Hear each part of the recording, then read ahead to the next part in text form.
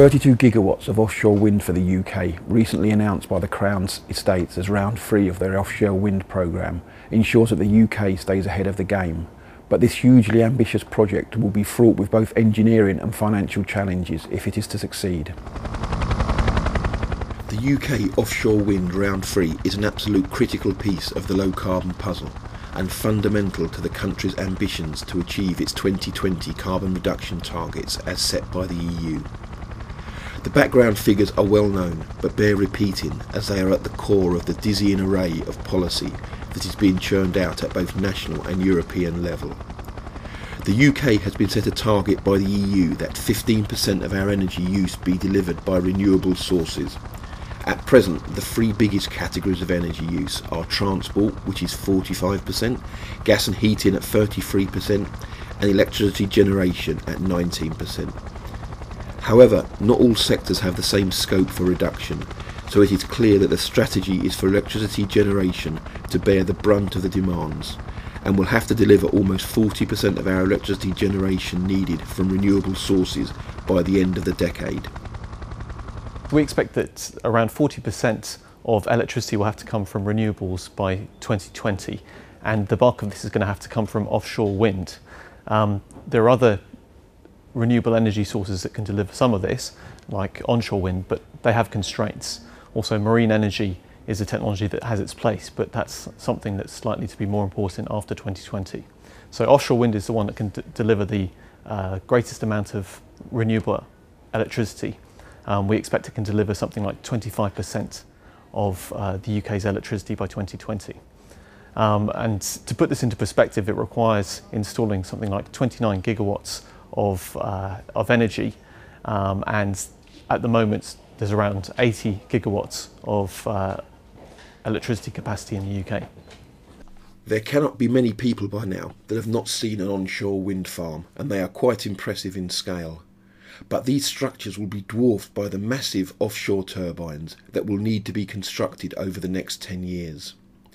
The operating areas that the round 3 sites are offering are extremely challenging for a number of reasons, but particularly the water depth and the distance from shore, 2 factors that are completely different to the offshore farms that we have seen in the UK and elsewhere in the world to date. It is estimated that around 29 gigawatts of capacity is required by 2020 to deliver the 40% renewable target.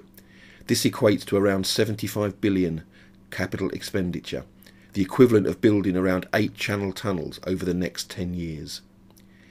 Getting the proven technology in place over the next couple of years will be vital, because technology choices will have to be made by the developers by 2013 for the first developments. There isn't much time for offshore development before then, and it is vital that the technology is tried and tested, as developers will not install unproven technology.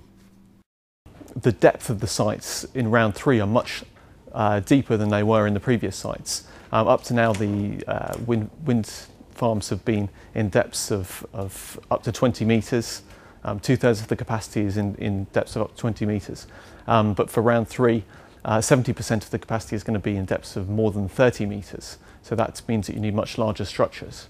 So the kind of structures that we're going to need will be very large. They're going to be larger than, for example, the Gherkin building in London. They're going to be 230 metres tall, of which 30 metres is below the surface of the seabed, 30 metres of water depth, and then a further 170 metres from the sea to the top of the blade. Almost all of the wind farms that operate or are in construction around the coast of the UK use monopile foundations. The advantage of these is that they are a tried and tested technology that has been used for some time in marine construction, both by the offshore wind industry and before them by the oil and gas sector. At their most basic, these are simple steel tubes that are hammered into the seabed. However, as we move into deeper and deeper waters, these structures have reached the end of their useful life. Monopiles cannot be used in water that is deeper than 30 metres, or with turbines that are rated at 3 megawatts or greater. In mind of these constraints, the wind industry has been considering its options. In October 2008, the Carbon Trust set up the Offshore Wind Accelerator, with the objective to reduce the cost of offshore wind by 10%. The 30 million RD&D programme is being delivered in collaboration with 5 major offshore wind developers: Airtricity, Dong Energy, RWE, Scottish Power Renewables and Statoil. The Carbon Trust identified 4 extremely promising areas to focus on: foundations, access, electrical connections and wake effects. Of these areas, the work on foundations is considered to be of prime importance. The Offshore Wind Accelerator is trying to reduce the cost of energy of offshore wind to ensure that the economics of the project work, and so that we have the best chance of realising the potential of offshore wind. And foundations is one of the 4 areas that we're looking at.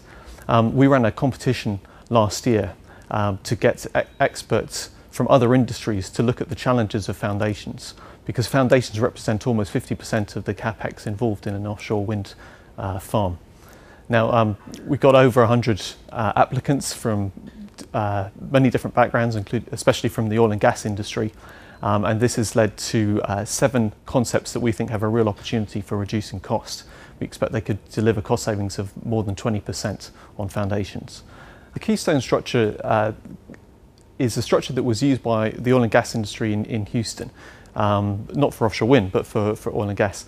And it's a very robust technology that's been proved in Hurricane Katrina and withstood that. And the advantage of this technology is that it uses far less steel than normal jacket structures, and it's easier to install.